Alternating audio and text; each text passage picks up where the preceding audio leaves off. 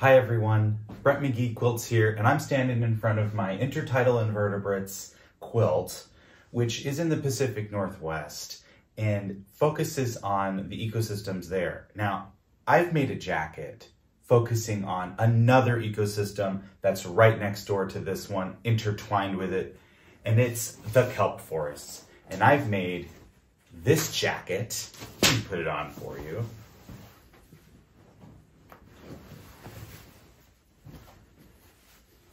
Completely by hand, with hand-appliqued kelp, hand-dyed background, and it's all hand-quilted. And I'd like to show you the process of how I made this jacket.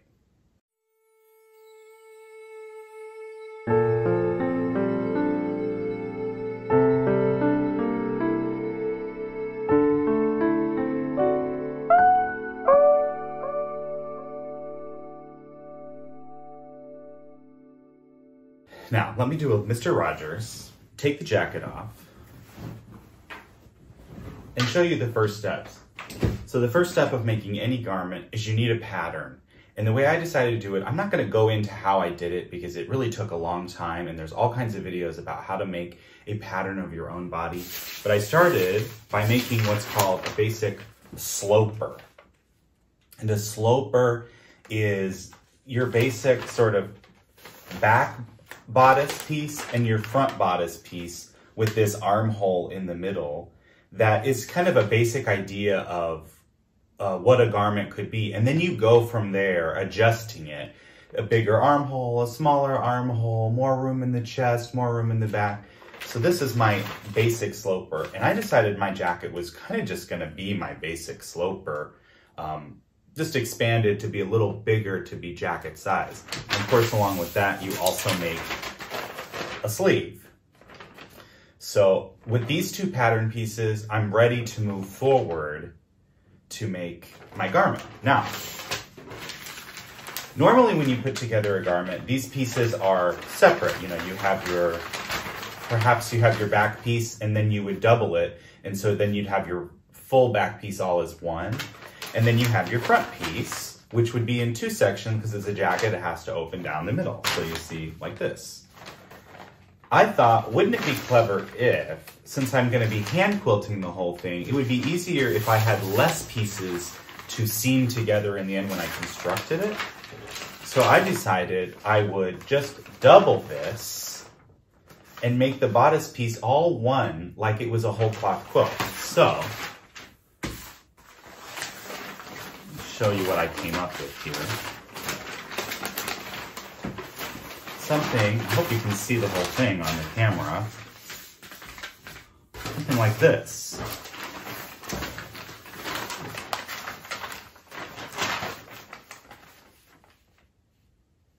And by doing this, I'm able to create my design of the jacket. I knew I wanted these tendrilic kelp forms. And so by using this pattern, I'm able to put the pieces together to know exactly where all my applique was going to go, front and back, and essentially design the quilts before I actually went in to dye any fabric. I did the same thing with the basic sleeve. And I only had to draw one of these because the other sleeve just remained white, just a regular sleeve, so that the jacket would be asymmetrical, which was something I really, really wanted from it. So to get to this point when I made this drawn pattern, I used Procreate to design my image first. So here I am in Procreate using the time-lapse feature to show how I quickly draw in the shapes of the pattern so I can start painting and figuring out where all my imagery is going to go.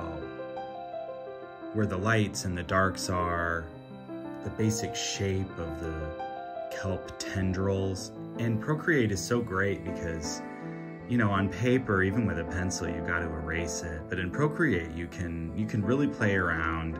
You can put things on different layers and then begin to really refine it. So here I'm really doing the specific, actual, what I'm really gonna draw onto my paper template in real life that will then be transferred onto fabric. So this is like a really good chance to audition the whole thing and give myself a pretty good idea of where I'm going. And then I'm able to, as you see here, scramble up the pieces, reassemble them to see what the garment's actually going to look like when it all comes together. It's a very powerful tool and something that's just not as efficient to do on paper. Here I was playing around with adding, maybe a school of fish swimming through. And as you'll see here coming up, I decided, no, I don't think so. I'll just quilt in there. And then I'm trying to figure out, well, what is the quilting pattern gonna be? And this is what's so great about Procreate, is you can see here, I can audition my quilting pattern. And I just decided to do echo quilting. And here it is when it's all transferred to the paper. I've gone over in marker what the kelp is, but you can see in the pencil is how I marked in all of that echo quilting that's going to happen once I get to the quilting stage of this piece. Transferring it to paper really was just a matter of freehand drawing based on what I saw on my iPad. There's no magic trick to it. It's just good old-fashioned elbow grease. Now at this point, I'd love to tell you that I sat there and filmed myself dyeing all the fabric and the process, but sometimes you just get to work and you can't think about the filming of it. So I did not manage to capture really much imagery at all of the dyeing process, but let me tell you what I did. First, I did the backdrop, the background, it was just basic pattern pieces. I laid all that fabric out. I drew in permanent marker the shapes of, I transferred those shapes onto the fabric. And then using a paintbrush with Procyon MX dyes, I mixed my color perfectly and I applied the lights to the darks onto that fabric, let it sit for a couple of days because you need to with Procyon, and rinsed it out until, and then it was ready to go. I repeated that process with the applique. That applique is all done as one piece of fabric. There's no seams in those kelp leaves. They were all dyed onto one sheet of fabric, and then, as you'll see in some images coming up, then applied to the background and cut out as I appliqued. And here's that applique pattern basted down onto my background. And if you look at the bottom left there, you can see where I started the applique, just bit by bit, cutting away the excess fabric and turning those edges under with a needle. Right next to it there, in the left, you see that pocket that I added. And I had to applique around that because eventually I'm gonna cut that hole out and make a double welted pocket where that goes. So a lot of pre-planning went into this. And I'd say about 40 hours of work of hand-turned, needle turn applique went into this design. I'm very proud of it. It was a lot of work. And even though it was tedious, the result is worth it. And in this final picture, you can see I've actually added the backing and the batting and basted it, so it's ready to be hand quilted. Now here I'm using my hoopless hand quilting technique. I'm using a wool batting because it's really the easiest to quilt through. It's a Hobbs Tuscany wool batting. And I've got my leather thimble on my right thumb and a cheap thimble on my index finger. And I just take stitches one by one in a very simple, what I think is a simple quilting process compared to hoops and frames. And it was just hours and hours of this hand quilting. Really, for me, I find it relaxing and meditative. But the result is great. If you look up there in the right, you can see all that echo quilting.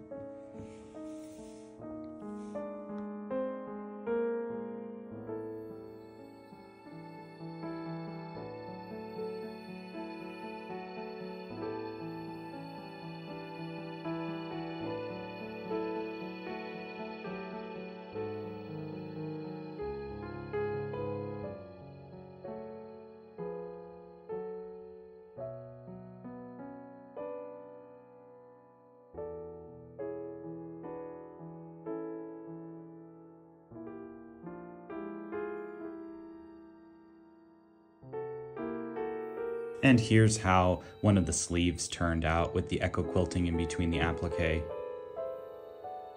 I really like all the texture and the effect. The back is beautiful too, or in this case, the inside of the coat. After all the quilting was completed, it was time to install the double welted pocket. Here you can see I've got an extra piece of fabric, rectangle, that I'm pinning exactly where that pocket that I drew in, and now I'm back stitching that down, because in the next step I'm going to be cutting away where you see that line down the middle and then folding, or rather pushing all that fabric through of that rectangle through to the back, almost like when you're doing a binding. So back stitching all the way around this. Now just using my rotary cutter to get a bit of a start on the cut. And I'm keeping the cuts inside of the line that I just stitched, because that's what's going to hold the edges of the pocket together. And then they get turned to the back. Now you can see I could just leave it like that, but since this is going to be a double welted pocket, some of that fabric on the inside you see there will be folded in to, close off that pocket and make kind of a sort of a slit. Pinning that in place. Doing the same to the top. So that I can then turn those edges under and use my good old needle turn applique stitch to flat fell the edges of those pockets from the inside. Now this is a detail no one's gonna see once the actual pocket facing is put on there, the thing that actually makes the pocket. But it is nice to have these, knowing these sort of detail, couture, if you will, details are on the inside. And these stitches you see that I'm doing here, this is the exact same stitches I used on the Kelp. So there we go. I went around, cleaned all of that up, flat felled it. And once you turn around, there it is.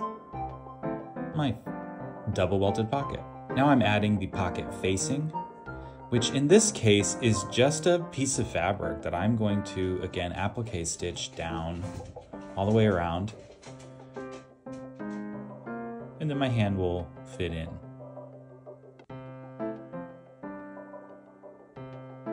Once that's down, I do go around the entire garment and turn all of the edges in. This is making my hems and finishing.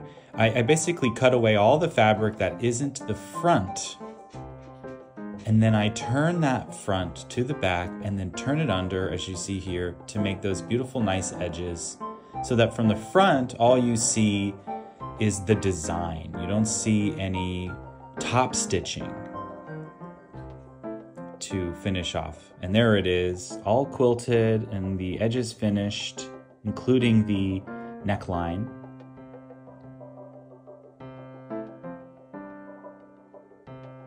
You can see all those beautifully finished, flat-felled seams.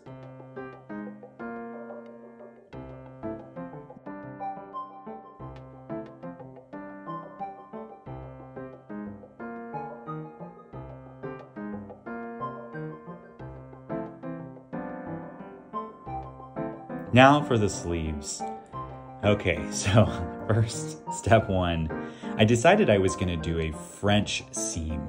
And a French seam is a kind of seam that both secures your seam, but then also finishes it at the same time. It's a two-step process. So first I pinned my edges together of the sleeve, and I'm stitching, I've got the wrong sides together in this case.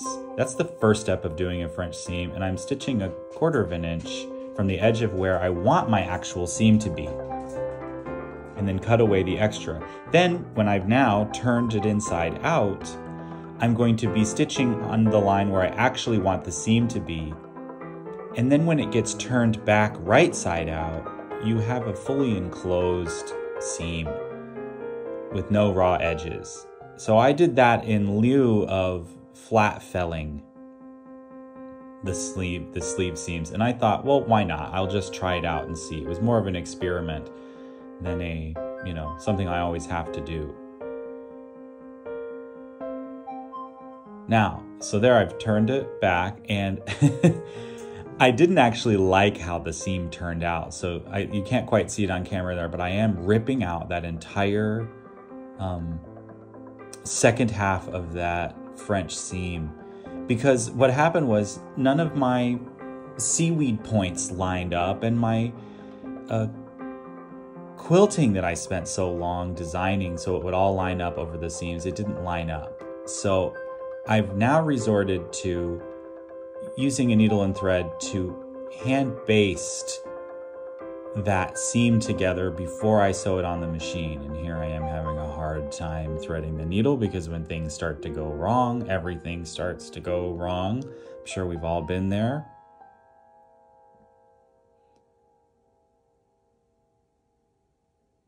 Okay, we've got it threaded. So what I'm going to do here is go point by point,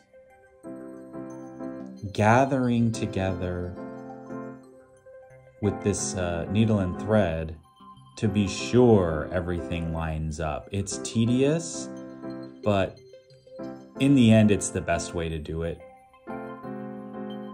And it's now how I've done subsequent garments. The extra time it takes is worth it.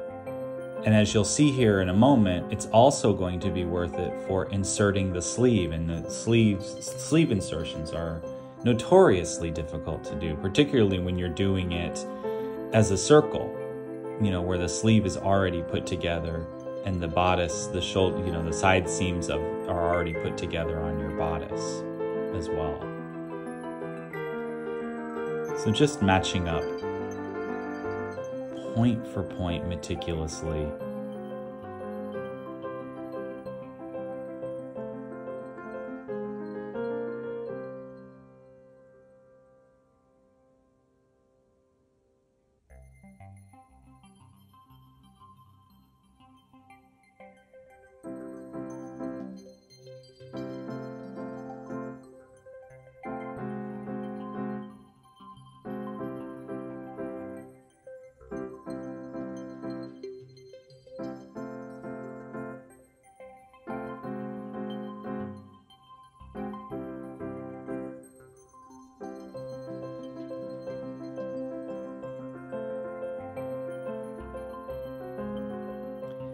There we go.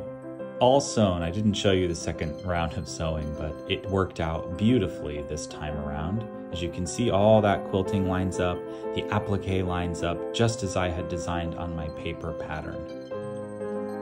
So satisfying. And then when we look inside, there it is, that beautifully finished French seam. All right, now moving on to inserting the sleeves. Cutting out all that extra fabric, I'm using the same process with my needle and thread. I learned my lesson to baste together these shoulder seams because they have points that need to line up as well perfectly before I go to the machine and sew it. Now I'm not doing a French seam on these. I'm gonna flat fell them, so I just need to do one right sides together seam. So here I'm basting the right sides together.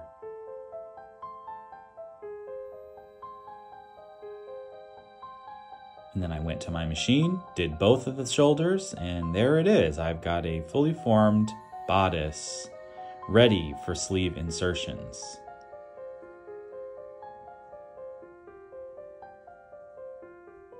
You can see my pockets there as well, all ready to go. Okay, so same process. And this makes it so much easier to sew that sleeve once you go to your machine, when you've taken the time to do it like this.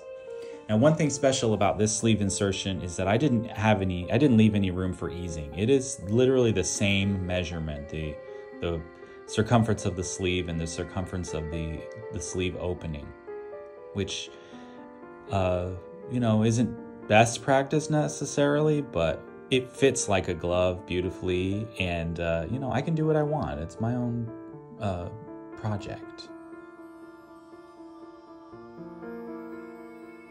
So I do one half of the sleeve insertion.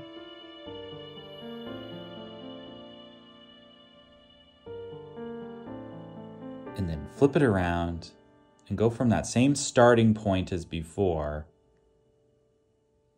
and go from the other side. And that's because you have this place, you know, you have where all the seams meet up. And when you're working with a quilted garment, each layer of fabric is really three. It's the front, the backing, and the batting. And so you've got 6 layers of fabric meeting all at once in some of these seams. And so it's just easier to do it in 2 different go-rounds. And you just finagle that fabric as you go around and make sure everything is where it needs to be. Work slowly. I've got it sped up here, but really this was quite a slow sewing process. All right, now it's time to finish off the inside sleeves on the shoulders and the arms. So I'm cutting away the extra batting, and also in this case the front fabric. So I'm just leaving that backing fabric, and I'm taking my time here to make sure I don't cut anything I don't want to cut.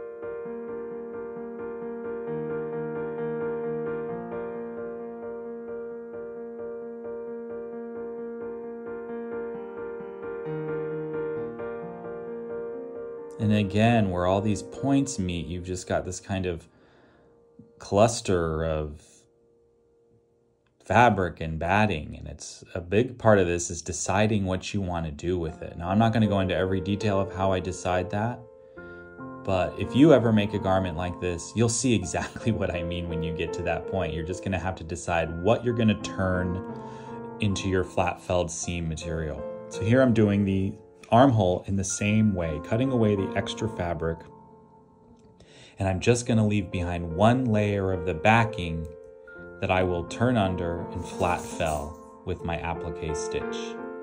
So, and that's this process going on right here.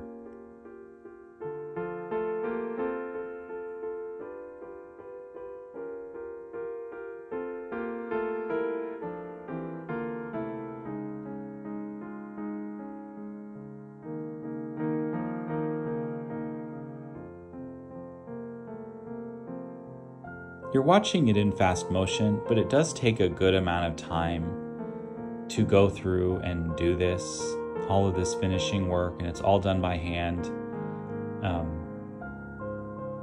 Unless you want stitching coming through to the front, you have to do it by hand, because when you do it by hand, you can capture just the back layer of your quilt sandwich with your needle, magically hiding those seams inside so that you don't see the finishing stitches to the front.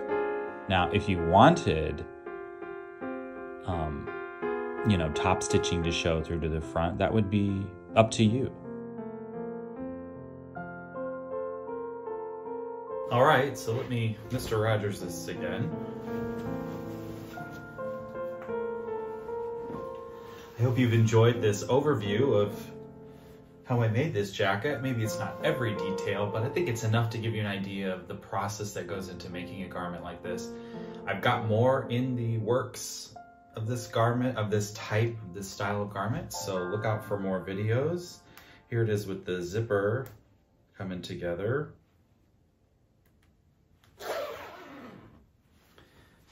A couple little details. Everything matches up over the seams, including the quilting. Also under the arm, it matches up, and of course, across the back. So let me know what you think down in the comments. Like and subscribe. And per my usual tradition, I'm going to take this jacket upstairs to my piano and play a little piece of music that I've composed especially for the occasion. Thanks for watching.